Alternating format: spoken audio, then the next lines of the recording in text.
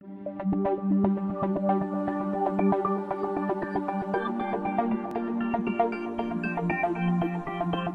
is Miss Black. We are in Math 099 Open Campus for BIPSI, and we are in Module 20. And this is our second video in Module 20, and we've been focusing on solving equations other than linear and quadratic. And we saw in the previous module that equations can contain fractions. They can be rational. Well, our last module today shows us that equations can also contain square root symbols. And if you recall from previous modules, something with a square root symbol is called a radical. So today our goal is to solve a radical equation. So let's go up to the board. Okay, if you look in your notes, I'm going to be focusing on equations 1 and 3. Okay, so if you look at these equations are obviously different than equations we've seen before, because these equations have square root symbols in them. Square root symbols in them. That's why we call these radical equations. Remember, radical is another word for root. Every equation is different, therefore every equation has its own trick. These are not solved. You do not have the letter x by itself. It's stuck in a square root symbol. It's stuck in a square root symbol. So let me give you a real life analogy. When I see these radical equations, I think of a house being on fire. This symbol is the house, and there's a person stuck inside. This symbol is a house, and there's a person stuck inside. And your job is to get that x free, to get it out of the symbol. Now, what kind of symbol is this? It's a square root. That's one of your order of operations. Remember, this whole semester we've been always going back to, please excuse my dear Aunt Sally. Every operation has an opposite. We've seen by working many equations now, the opposite of subtract is to add. The opposite of divide is multiply. Well, guys, remember the square root symbol falls under the P because it's a grouping symbol? It has an opposite. Opposite of square roots is the E. It's the exponent. It's the exponent of 2. So to get rid of this square root symbol today, we're going to do an exponent. We're going to do a square. So if you look here, you can't move the 5 in there. You don't take something on the outside and bring it in. You can't get the x out. We have to get rid of the symbol. So my analogy is this house is on fire. Well, to put out the fire, you need to call the fireman. The fireman is your exponent. The opposite of square root is to square. And because it's an equation, we keep balance. If you square the left side, you square the right side. Now, we're using everything we've learned. We know squaring means to write this twice, right? So this would be square root of x times square root of x. We learned in previous modules we can multiply that. That would be the square root of x squared, right? X times x is x squared. And we learned in previous modules, square root means something times itself. What times itself is x squared? X. And the symbol would go away. Now, you don't need to show all this work because you're learning a concept. And the concept is squares and square roots are opposites. What do opposites do to each other? They cancel out. Just like when we solve an equation. If I add 8 and you subtract 8, it cancels out. If I multiply by 5 and you divide by 5, it cancels out. So you're learning that exponent and that symbol are opposites. So it's like the fireman puts out the fire. They cancel. That leaves you with x. Then you're going to take 5 and you're going to square it, and there's your solution. Just like we've talked about, if you solve it, you better check it. So you write the original. That was the original. You replace, you substitute for x the number you got, 25. When you check, it's all numbers. So all you do is work it. What is the square root of 25? 5. Does 5 equal 5? It checks. This is our solution. So guys, that's the big trick for today. To solve a radical equation, to get rid of a square root, you square. If you square the left side, you square the right side to keep balance. Okay, let's try another one. Here's my example 3 in my notes. I have square root of x equals -5. Again, my x is stuck in this root symbol. So to get rid of a square root, I'm going to square the left side. I'm going to square the right side. There's no work here. Squares and square roots are opposites. They are inverse operations, so they cancel out. And that leaves you with x. On the right side, -5 squared means -5 times -5, which is 25. But wait, you are not done. I'm warning y'all. If you solve it, you must check it. There is no guarantee in higher math that this is the correct answer. You always check by writing the original. That's the original equation I gave you. I'm going to replace, substitute for x, 25. Everything else stays the same. I'm going to work this. I know the square root of 25 is 5. Does 5 equal -5? No, it does not check. And I'm warning y'all, we're in college math. Just because you get an answer doesn't mean it's correct till you check it. That doesn't check. So if it doesn't check, you got to throw it out. It's useless. Think about it. What number can you square root that will spit out a negative? There is no number. So remember, they're waiting for an answer. The question's saying, what is the solution? What is the answer? You have no answer. So what's your famous phrase? No solution. That means there is no answer. There's no number you can put back in the original that will make it balance. What's the symbol for this? The 0 with the slash. All right, let's try one more in your notes. Let's do a difficult one. Let's look at example 5. And you're going to see by doing example 5, we are going to use all the information from previous modules. And that's what makes algebra so difficult. Algebra is not difficult if you know your previous information. So our last example we're going to work is example 5. This is an equation. It has an equal sign. My job is to get x by itself.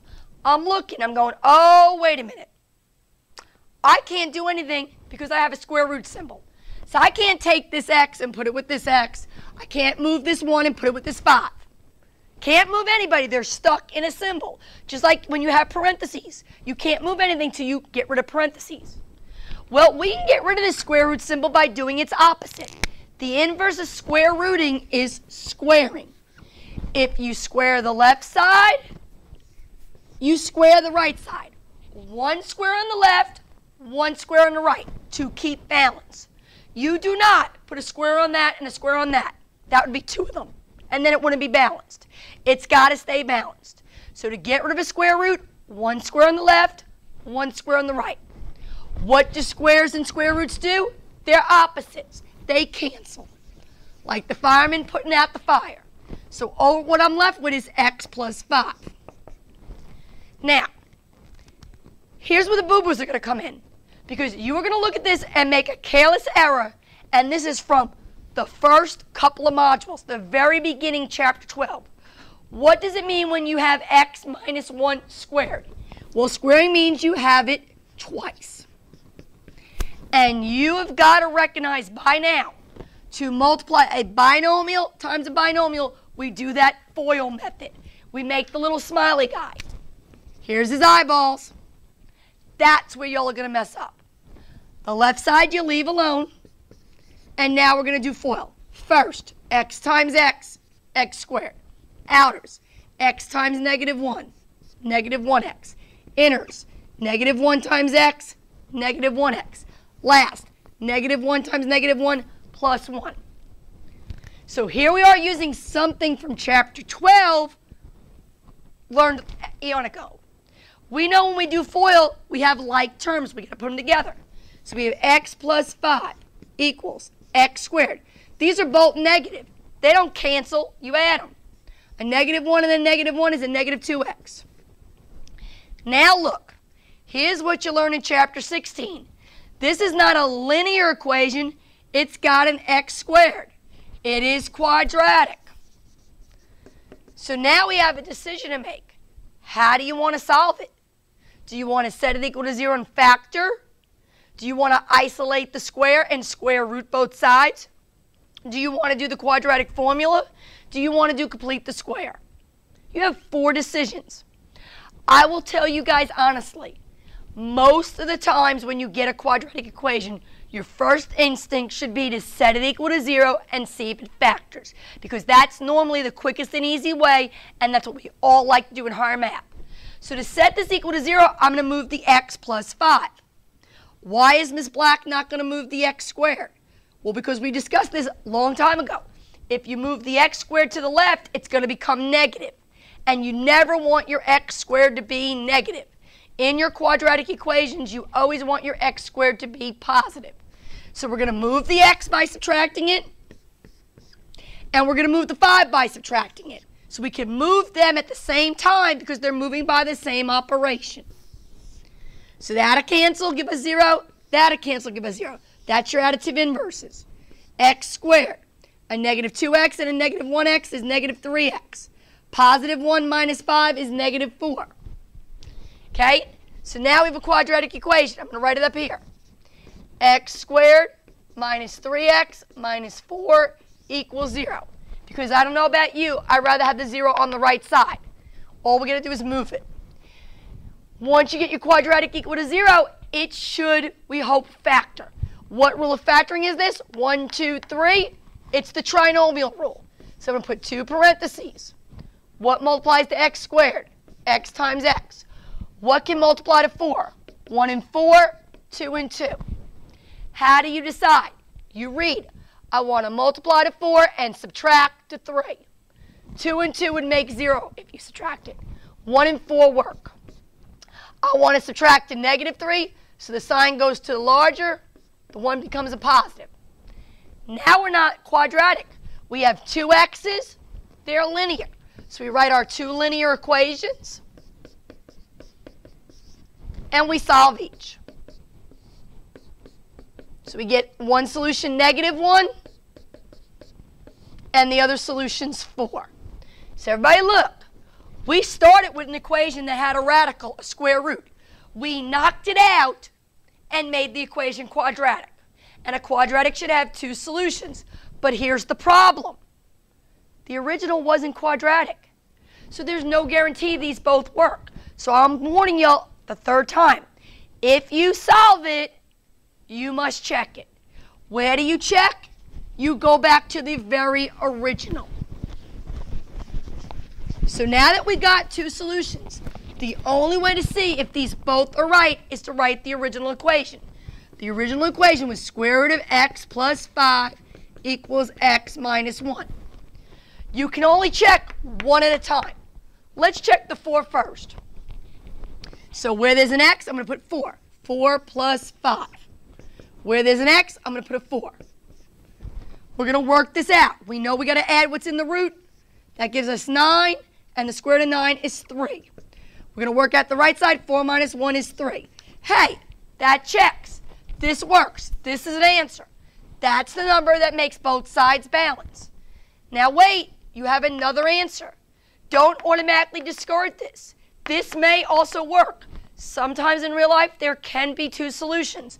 So we're going to check this. Again, we're going to use the original. There's the original equation. Where the x is, I'm going to put the negative 1. Where the x is, I'm going to put the negative 1. I'm going to work inside first. Negative 1 plus 5 is 4. Negative 1 minus negative 1 is negative 2. What's the square root of 4? Oh, wait a minute, that's 2. 2 doesn't equal negative 2. It doesn't check. So this answer goes in the garbage. Now, do not say no solution. No solution means you have no number that checks. Do you have a number that works? You do. Your solution is x equals 4. If that one didn't check and we had nothing, then we would say no solution. But we do have an answer. So the solution here is x equals 4. So the moral of the story is very simple, guys. All algebra is a building block. I showed you a new equation today, a radical equation. You had to learn one simple trick, how to get rid of a root. We talked about roots in modules ago. The opposite of a root is an exponent. So the opposite of square root is squaring.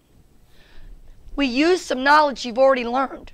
Then what happened is once we got rid of the root, it became a quadratic equation. We used all our skills from chapter 12 and chapter 13 on multiplying, dividing, adding, subtracting. We used our factoring skills. Then we got it back down to algebra 1, 2 linear equations. As you proceed on to college math, college algebra, realize you will use everything I've taught you in these 20 modules. Not one piece of information will go wayside. All we're going to do in college math is build on these skills and show you more and more ways to use them. So your job is to keep practicing. I was glad I got to instruct you in Open Campus. Have a wonderful day.